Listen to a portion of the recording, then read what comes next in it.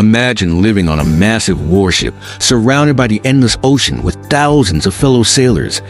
This is life aboard a U.S. Navy aircraft carrier, a floating city that operates like a self-sufficient fortress. With nearly 6,000 crew members, we rely on vast supplies of food, water, and ammunition, all while maintaining a sense of normalcy with gyms, movie theaters, and even coffee shops. But don't be fooled by the comforts. Life here is intense. We share cramped quarters, and every moment counts. When war breaks out, the alarm sounds, and we spring into action. Radar operators scan for threats, while pilots scramble to launch fighter jets. Our defensive systems, like the Phalanx CIWS, are ready to unleash 4,500 rounds per minute to protect us. After the battle, it's not over. Engineers inspect for damage, medical teams stand by for casualties, and we prepare for the next mission. This is more than just a ship.